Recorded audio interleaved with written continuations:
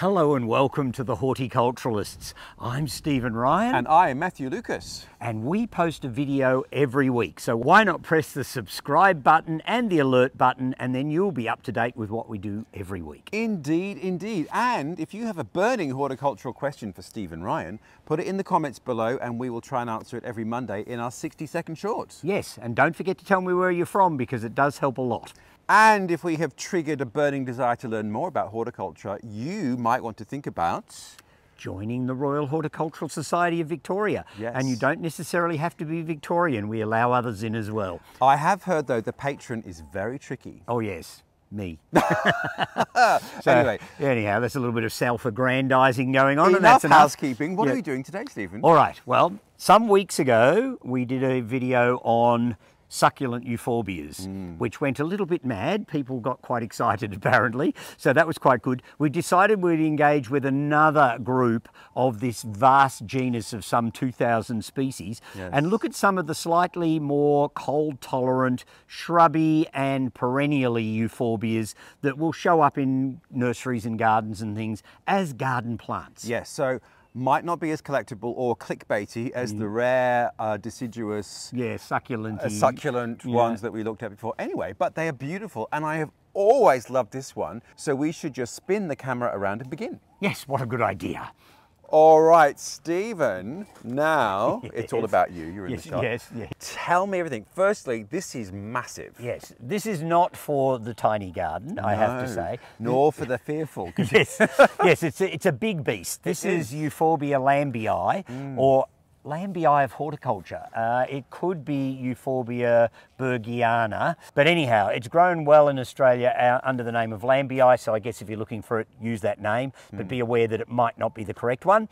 And this one also comes from Micronesia, so this comes from that sort of area of the Canary Islands, etc. Not Micronesia, no. which is in the Pacific and a completely different ball game. Well, it is. I mean, if it came from Micronesia, I would have to be in a more tropical climate for a start. Yeah. Well, are there any euphorbias there in the Pacific Islands? Look, it's very possible, although there's only one in New Zealand, so it's not renowned for its euphorbias, whereas Micronesia is. Yes, Let's stick to that geography then. So anyhow, so Lambii is just mildly frost tender. If I get 1 or 2 degrees of frost, it will cope well. And is that what we're seeing here? Yeah, that could be a little bit of frost damage in there. It does get knocked by it a bit.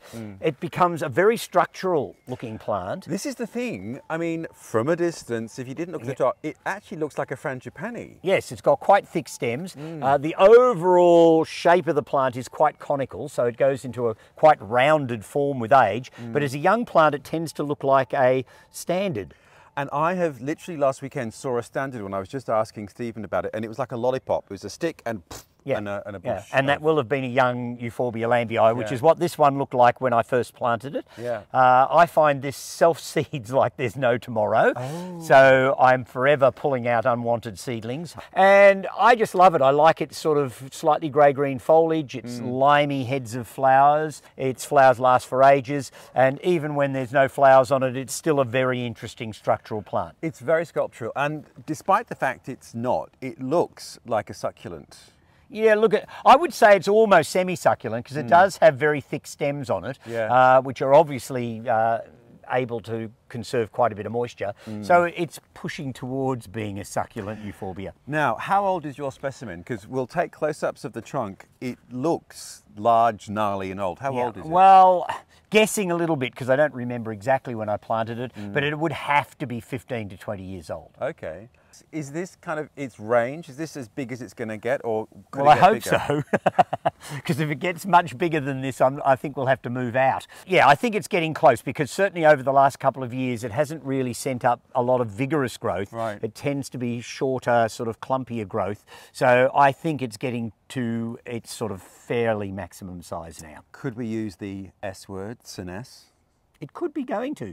I mean, some of these things don't live forever. I was going to say, what's its lifespan? If it's about 20 years old. Yeah, look, I'm not sure that it's going to last for that much longer, but then some of these things will sort of linger for decades, but not looking their best. Yeah, like the best of us. Yeah, they've lost their garden context. Lost their bloom. Yes, exactly. So if this becomes gnarly and awful, which it could do over the next few years, there are plenty of seedlings. There will be plenty of seedlings coming up. I can always pull out the original plant, and within a very short time, I will have a replacement going. So it is very, very easy. Yeah. So there you go, Euphorbia Lambii or possibly bourgaeana. I think I like Lambii as a name at least. It's easy. And just care and conditions, it's in full sun. Yeah. Good drainage and full sun are the two major requirements. And it is drought tolerant? Oh yes, yes. Again, like a lot of the Canary Island flora, if it gets too dry, it will just shed a whole pile of leaves. So it'll become almost deciduous if it gets dry. Interesting. So, and then it'll bounce back again as soon as the rains come in. Now, my eye is falling down. Down, yes. Here we have another one. So I might just change the camera and look at the other Euphorbia that's lurking below. Why don't we do just that? So Stephen, this is a different Euphorbia, is it not? Yes, it is indeed, and one of the more commonly seen in gardens. Yeah. And again, there is some confusion with names, unfortunately, but they could all be classed as Euphorbia Caracus. Yep. But there is a subspecies called Euphorbia Caracus, subspecies Wulfenii. Now, when you've got both in the garden, they tend to cross-pollinate. And I would say this one is a hybrid between the two. Yeah. Because straight Wulfenii has yellowy green flowers in the middle, and straight Caracus, the non-subspecies, has almost blacky brown flowers in the green bracts behind. This one has got soft brown, coppery coloured flowers, and I would say, without too much fear of contradiction, that I actually have a hybrid here. So we'll show people the difference is small, but it is definite. And this one is intermediate, so I'd say it's a hybrid. I started off with a named clone that had big yellow flowers, which made it clear Wulfenii. And I started off with one called Portuguese Velvet, which was a straight Caracus form. And of course, I've had both in the garden for years. So now, the parentage has got a little bit muddled, but there you go, what can I say? There we are.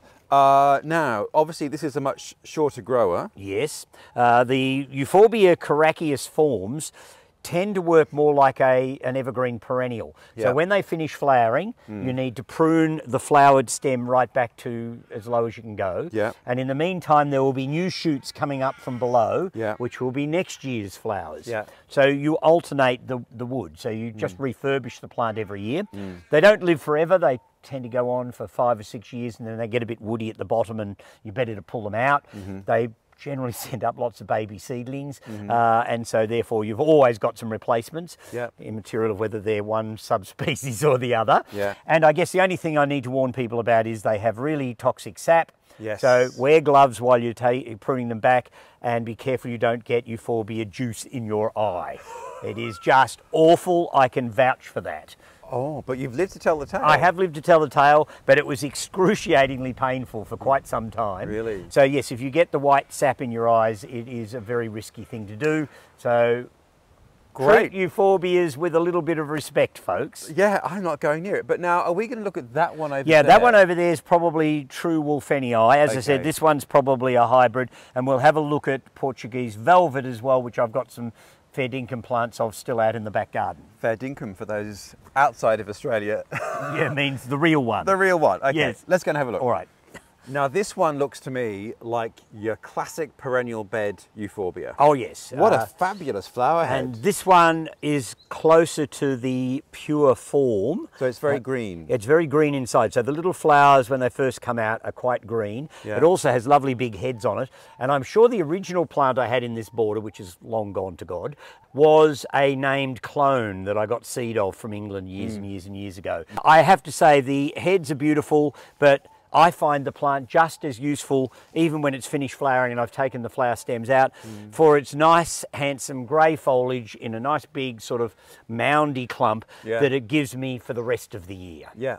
An observation though, it's a bit leggy. Is that because it's in a bit of shade? Well, I think it varies on not only where you're growing it, but the individual plant sometimes will have a different form. And so there are much more compact ones. I mean, if you really want to, you can even buy variegated leafed ones now of the... Who would want to do that? Of Euphorbia Caracus. There's a few different clones with variegated foliage lurking around. This one's got a bit leggy, but you've got to also remember that we've had 2 or 3 quite damp years. So it's been a lot of leggy growth on things. If we have a hotter, drier, normal summer, it will make the plants much more compact. So, as I was saying, sort of classic perennial bed, that is really how you would use this, isn't it? In a classical perennial bed. Although this isn't. Yeah, this is just a shrub border. And it's just, sort of at home in either, really. So it can give you an evergreen structural plant in a perennial border where perennials are going to be, in general, down for the winter, or it can just be part of a mixed shrubby border, and because it's evergreen as well, the foliage is there when other deciduous plants are finished. So mine actually is working quite nicely with this purple leaf sambucus, the elderflower that's behind it. Which we have made an epic film about. Yeah, well, exactly. So if you want to know more about elderflowers, you probably should go on board and have a look at black lace and some of the other ones that I grow of those as well. All right, well, this is fabulous. These flower heads, it's the size of a football. It's massive. Yeah, they are. They're quite big, and they can get... There are really good, huge selections of them out there. So it does pay to be selective about which Euphorbia Caracus you get. And then isolate it. Yes, I would actually pick on one and just stick with that, unlike what I did, because I wanted one of everything. And now I've got this sort of hybrid swarm. If you find a really good Caracus or a really good Wulfenii that you particularly like, stick with it. Yeah, because otherwise you'll have all sorts of stuff. All right, well, let's go look at more in the garden. All right. All right, get a load of this one, Matthew. This is the most incredible Euphorbia, I think, in my garden. Yes. And it is scented. I was going to say, I can smell honey. Yes. And in fact, it's a well-known Euphorbia, loved by gardeners. Yes. And known as Euphorbia mellifera, which means honey scented. Wow, and it's... If only you could smell, that literally smells like honey. It does. And so that's something that you don't expect with Euphorbias. No. If Kew Botanic Gardens is to be believed, it's now Euphorbia stygiana. Oh, that's not as poetic. No, I think they should go back to mellifera. And yeah, this one comes from the Azores, and it could easily grow to 5 or 6 metres tall. Now, so quite tree-like. This is on one of your drive entryways, and it's always struck me as being this enormous shrub, and it almost looks like a rhododendron. Yeah, well, it's got that sort of look. The leaves tend to radiate towards the end of the stems, much like a rhododendron does, and then you get these big, sort of soft, orangey coloured flowers. As the flowers mature, they go that sort of weird sort of coppery orange colour, and it's a marvellous plant. Like a Lambii, which it's closely related to, it is inclined to self-seed around a bit, so I pull out seedlings that come up where I don't want them. I wouldn't have a problem with that. It's beautiful. I'm sure that this wasn't planted. This one came up of its own accord. What do you mean? I mean, well, I planted one somewhere, but not here. Okay. And this is a seedling that's popped up, and I thought that seems appropriate. Well, so I just left it. Spot. Yeah. So it's fabulous. It's sort of on the corner of your driveway, as you said, and the main road, and people can appreciate it as they walk down the street. I can appreciate it as I drive home. So yes, I'm very fond of my honey-scented Euphorbia. So it's from the Azores. Similar climatically, it needs. Likes a sunny aspect. It's inclined to grow a bit thin and wispy if it's in the shade. Yeah, this is in full sun. It requires a little bit more water, or does better with a little bit more water than Lambii from the Canaries would. Yeah. So I wouldn't put it in the driest spot you can find in the garden. And it's mildly cold sensitive. I mean, if we get really heavy frosts, it will burn. Yeah, yeah. But I mean, it doesn't look as succulent-like as Lambii. No, no. This has got far less water holding capacity in the stems, so hence not being as drought tolerant. There we go. Well, I think we've got more to see. Yes, we have. Let's go and have some look at some more.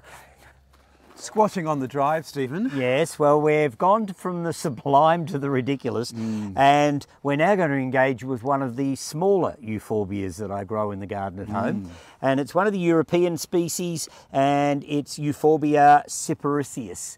From Cyprus? I think it's got more to do with the fact that it has cypress-like leaves. Oh, oh, right. So I think, that's actually, you've thrown me now, I'll have to look that up later. But anyhow, this is a little completely herbaceous species, so it dies right down in the winter. It comes up with its little limey flowers in the spring. The foliage in the summer is grey-green, and in the autumn, when it's about to die down, all the leaves go yellow and orange. Beautiful. So it has good autumnal colour. Now, it's a thug. It's run all the way up along the side of my driveway. So it's not for the timid gardener, because it has rhizomes in it, and it sort of runs. None of our gardeners are timid. Yeah, well, I'm hoping not. But I planted it here because it's got a shrubby border behind it, so that's shady back there, and it won't grow back far into the shade. So, and the car tyres will deal with anything that comes out too far into the actual driveway. So that's keeping it in sort of some sort of order. But be warned, if you plant cyparissias, there's also a lovely burgundy leaf version of it called Fens ruby, which is well worth looking out for. But they're all about as vicious as each other as far as taking off is concerned. So it does need to be used with discretion, but I think it's a charming little euphorbia. It is fabulous, and we've got the three that we were looking at. We have the small one, the Caracus form, and then Lambii right up behind us. So it's a symphony of green. Oh, but let's go and look at something that isn't. Yes, good idea. Well, Stephen, the first thing that strikes me about this is the colour of the bit in the middle. I don't want to say flower in case it's no, not. the bit in the middle is in fact the flower. This is Euphorbia Caracus in a proper Caracias form, because it has the dark coloured flowers. And I originally imported the seed as a cultivar called Portuguese Velvet. Yes. I'm not sure it stayed pure, but it's close. It's now Macedon Velvet. Yeah, well, it could be. It could be. So it has smallish heads, quite tight. The flowers, or the bracts behind the flowers, are slightly furry, hence velvet. Oh, I see. Now, we'll come in closely and have a look. So, tell me about the structure, because we've been through the whole bract flower thing, but describe the Euphorbia flower to me. All right, well, the true flower is a little browny black bit in the middle. You can see the pollen and everything in it as well. And it's surrounded by a large green bract. Yes. And so the showiest part of most Euphorbia flowers is in fact the bracts and not the flowers themselves, which are nearly always quite small and sometimes minute. In the case of this one, the flowers are really good contrasting colour, so it actually works quite well as a garden plant because of the contrast of the flower and the green bract. Now, what's the furry green bit below the flower? That's a seed pod forming, because all of these flowers are multiple flowers within the one bract. So that will have been a flower that came out earlier, and it's now turning into a seed pod, and it's still got another flower there, and it'll have another one beside it. So you might get 3, 4, maybe 5 flowers in behind or inside of each bract. Oh, how beautiful. So there you go. It is striking, that sort of velvety brown. And in comparison to the honey one, which was very orange and again really stood out, and it was a beautiful contrast. Same conditions, it's in full sun. Full sun, good drainage, not particularly moisture hungry, but does better if it gets a little bit of water. Treat it in the same way as the other Caracias forms, just take the flowered stems right down when they're finished and leave the ones that haven't flowered, which will be next year's blooms. There you go. It is absolutely beautiful. Yeah, gorgeous plant. Well, Stephen, I have loved our romp through larger and smaller Euphorbias. Yes. I think my favourite is the honey. I had no idea that it was going to smell so sweet and beautiful. It is. It's a gorgeous thing. Because I have to say, the flowers look as though they're going to smell a little bit off, like an you'd aureum. you'd sort of expect that, wouldn't you? A bit of a rotten fleshy, but no. No, it's got a lovely perfume. And I have to say, this has been a very small romp through an exceedingly large group of plants. You can romp for as long as you want, but we've only romped a little bit. Yeah, so they're mainly just the ones I have in my own garden. There are masses of other species, and I'm sure people will get in touch with it and say, why didn't you do this one or that one or whatever? You know, this is my favourite. I'm sure that will happen, but it's just to remind people that Euphorbias are great garden plants and we should be using them where we can. And we have included Euphorbias in other videos. Now, one was when we were with Alexandra and we were looking at a perennial bed in a garden on Mount Macedon. I'll link that. Yes. And then we also featured one in your nursery that was named after a woman. What was that called? Yes, Miss Rob's bonnet, Euphorbia amygdaloides robbiae. Yes, now I can't remember which film that was, but I will remember and find out, and I'll drop that link below as well. Good. So there you go, that adds another couple. And of course the one in the border was for you specially, a variegated one. Variegated one, anyway, so we will acknowledge the variegated friends amongst our Euphorbia family. Yep. Now, if you want to know what we're doing next week, you'll have to hit subscribe. Yes, please do. And don't forget that if you want me to answer your burning horticultural query, stick it in the comment below, tell me where you're from, and within 60 seconds I will try and answer your question for you. Well, not within 60 seconds of it being written. But... No, but in 60 seconds I will manage to answer your question. You know what we're talking about. And we do post every Friday, so that is why you need to hit subscribe to find out what we're doing next week, and we look forward to seeing you then. Goodbye all.